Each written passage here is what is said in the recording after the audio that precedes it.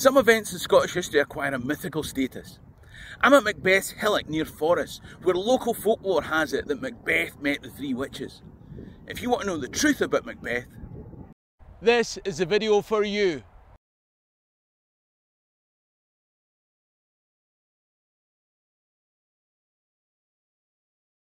Hiya, I'm Bruce Fummey. If you're interested in the people, places and events in Scottish history, then at the bottom left hand side there's a button that you can click to subscribe at any time during this video. In the meantime, let me tell you a story. It's the 15th of August. Now, I don't know much about witches, but if I told you that Macbeth's reign started and ended on the same calendar date, would that seem spookily symmetrical? Today I'm in Moray. But on the 15th of August 1040, Moray was a semi-autonomous kingdom within Scotland. Its king, Macbeth, also had a claim to the Scottish throne. I'll tell you about it on the way. We live in a world where the first in line to the throne is Prince Charles. Then after him it's his son, Prince William, and then his children, and then each royal has a numbered position in line to the throne. It's called primogeniture. It's a bit like getting one of those tickets out of the machine when you're waiting your turn in the job centre. You are 6 in the queue. Your call is important to us and we know that you're waiting and waiting and waiting. But she's never going to die. It wasn't like that in 11th century Scotland. The king was selected from the wider royal family based on age, experience, leadership skills and abilities in battle. Essentially, he was elected by the nobility and the priesthood. It was a system called the Law of Tanistry, and it was much more like an intense group interview. We've now come to Burghead. Now, this was a port and a naval base right back to Pictish times, and on the edge of the promontory here there's an old Pictish fort, and here in Burghead on the 15th of August 1040 there was a battle. Macbeth was part of that wider royal family.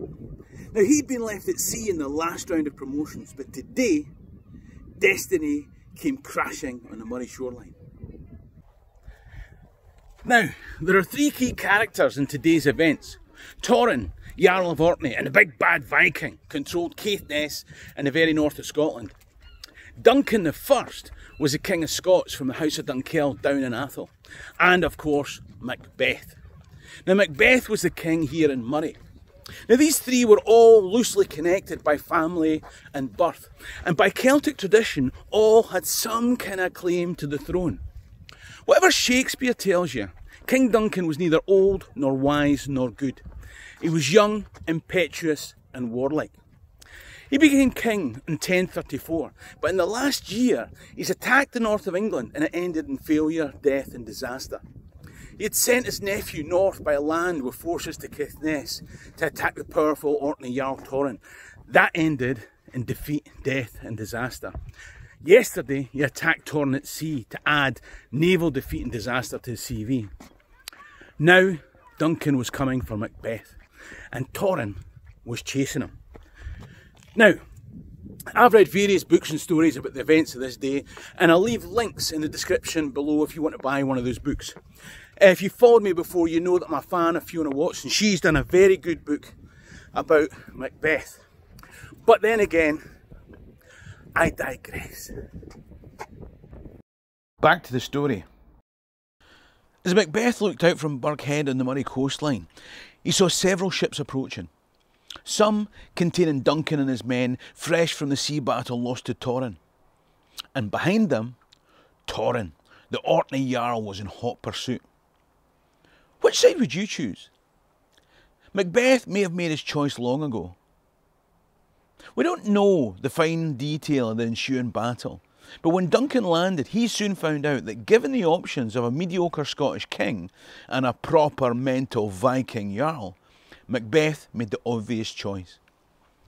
A battle at Burghead led to a rout, and Duncan and his men were pursued along the coast and round Loch Spiny. As holiday homes dot the Moray coastline now, you can hardly imagine how men of Atholl fled for their lives, desperate to escape the sword or battle axe that would fall on them from behind. desperate, but so far from home? Or would you have been one of the men of Murray, chasing your prey in rage at those who had come and invaded your land, knowing that if you don't kill them now, they'll be back? Spiny Palace hadn't yet been built for the bishops of Elgin Cathedral at the time, but just south of Spiny Loch, Macbeth and Torrin caught up with the hapless Duncan. It was here on the 15th of August at Pitgaveny that Duncan fell. Over the next 300 years, this death in battle would morph into a betrayal, then a murder, and finally Shakespeare would imagine good King Duncan murdered in his bed, and Macbeth, the gruesome, blood-soaked host above him. The truth is that Duncan was taken dead or dying from battle wounds to Elgin and laid out for burial in what later became Elgin Cathedral. From here, Macbeth would have sailed down the east coast, then up the Tay to Scone to be acclaimed and inaugurated as the rightful King of Scots. This is the remnants of Elgin Cathedral. As Duncan's being laid out for burial, I highly recommend that you go and watch my video, Malcolm Canmore Scotland, and then come back and watch the second part of this video. I think YouTube remembers the point that you were at in this video. Either way, trust me, the second half will make more sense this way. Besides, Macbeth's reign was one of calm, peace and prosperity. Nothing's going to happen for 14 years. You might as well watch another video. You just need to click the link on the white tab above. Oh, and you can go to the comment section below and tell me what you think of Macbeth. Good guy, bad guy. You could also give the video a thumbs up while you're at it. That would be good. Go and watch the other video.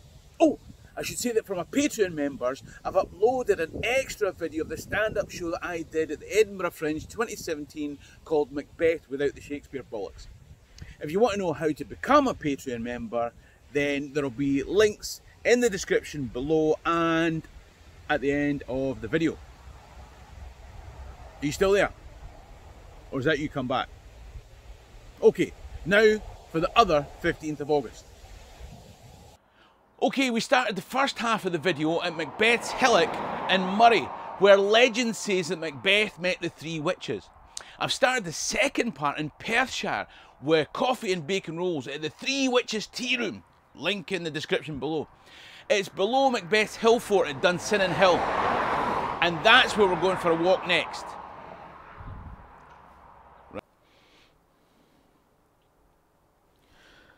If you watched the video about Malcolm Canmore, then you'll know that he and Siward of Northumbria attacked Macbeth here at the Battle of Dunsinnan. They probably came up the Tay from the east, landed in its north bank and approached the hill fort from the south. It was a bloody battle, with large losses on both sides. The English won, but it wasn't definitive.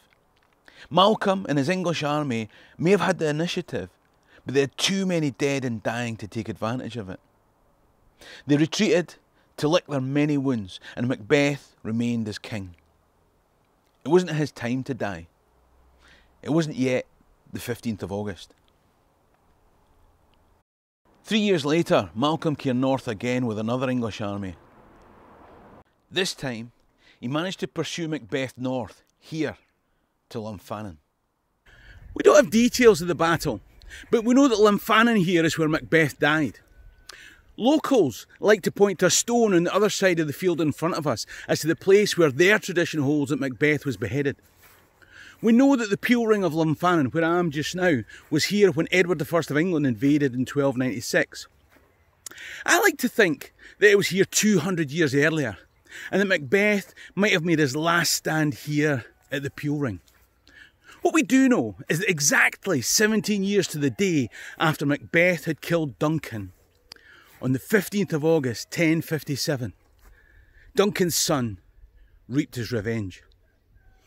Now, I don't know about you, but if I had to make the last stand for Celtic kingship, I think I'd like to make it here.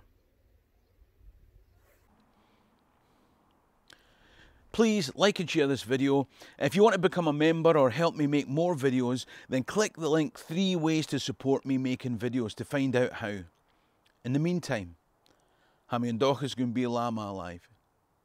Cheery and Drasta.